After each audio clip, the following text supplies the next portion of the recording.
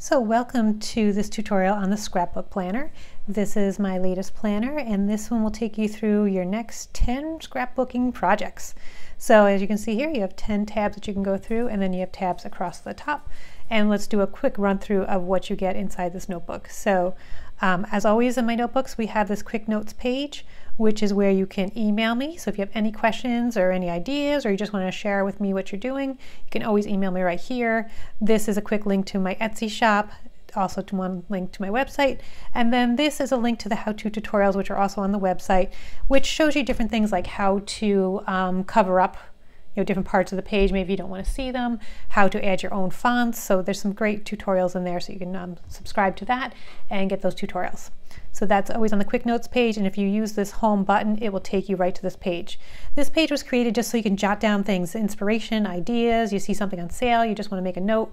That's what you can use this page for. So before trying to find the right tab, it's just a quick place to jot down something so you don't forget it. So that's what this page is for.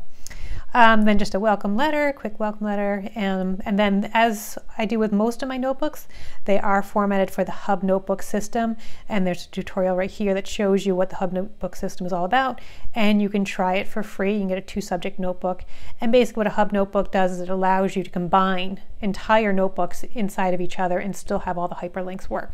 So it's just a cool little thing that I have that you can find here, and you can also get one for free. Then just a quick introduction, just talking a little bit about this.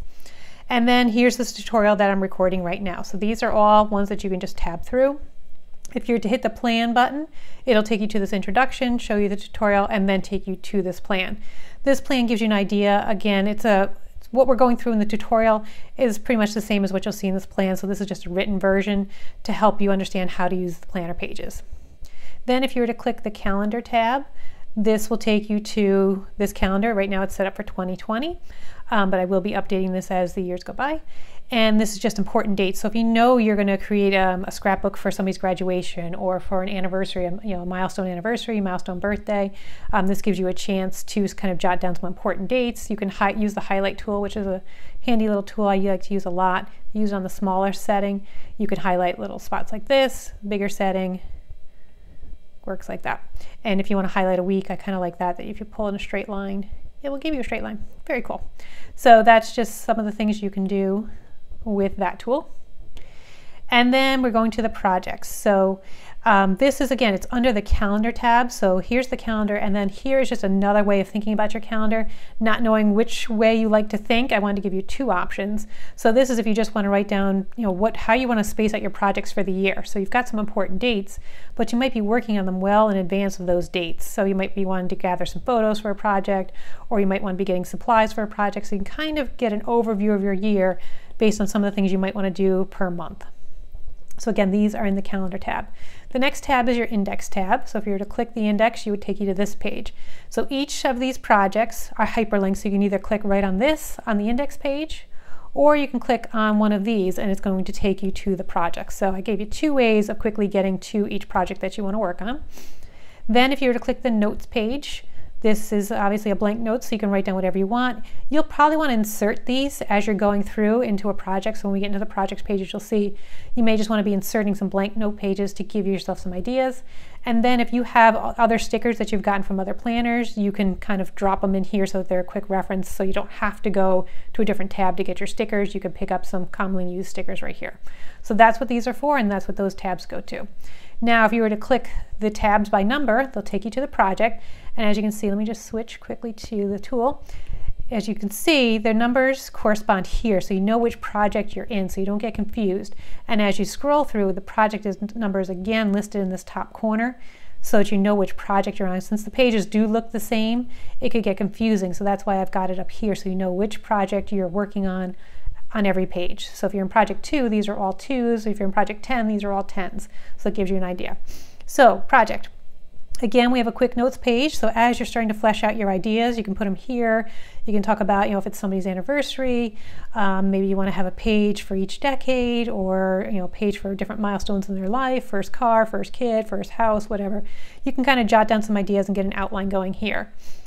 Then the timeline. This, we know scrapbooking takes a lot of time.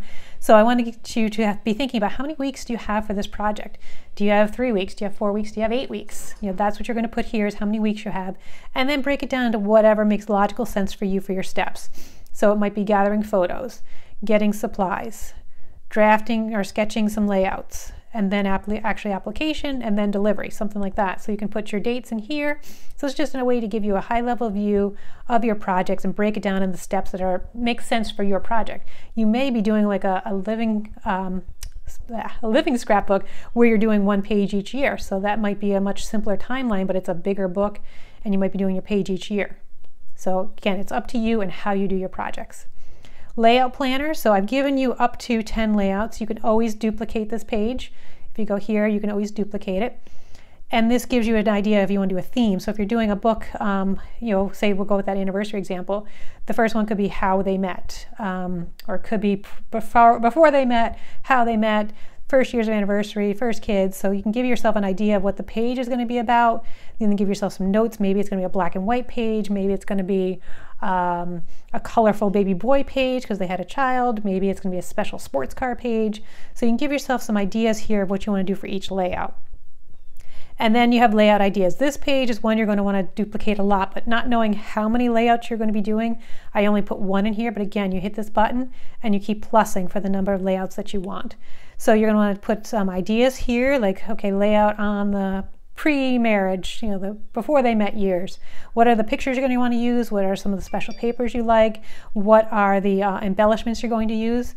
So these are just some of the things that you want to put there. And then layout sketches. So here you're going to put, you can do this maybe 2 different versions of the same layout, so maybe version A and version B, or you may just want to do one layout here and then another layout here. Again, you're going to duplicate the pages for as many times you need to do different layout sketches. The beauty of doing this digitally is you can erase, so you can have like different ideas of what you want to do, and then go through and say, I don't like that idea, I'm going to erase it and start over. So I really like being able to do this digitally because you can really get a lot of work in. And then you're on to project 2. So again, duplicate these pages.